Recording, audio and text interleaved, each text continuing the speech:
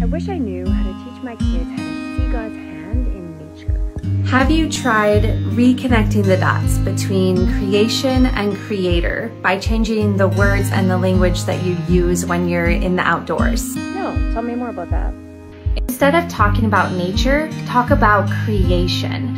Point your child's attention to the sky and talk about God as the artist who paints the horizon all throughout the day. Or take them to find flowers and talk about God as the gardener who causes everything to grow and thrive.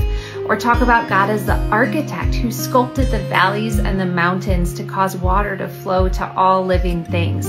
And talk about God as the incredible inventor who created everything out of nothing. That he didn't have blueprints or plans or textures or colors.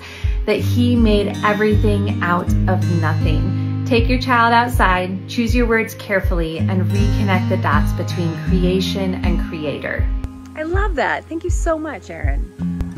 Friends, make sure you share this with a Christian mama who needs to hear this today.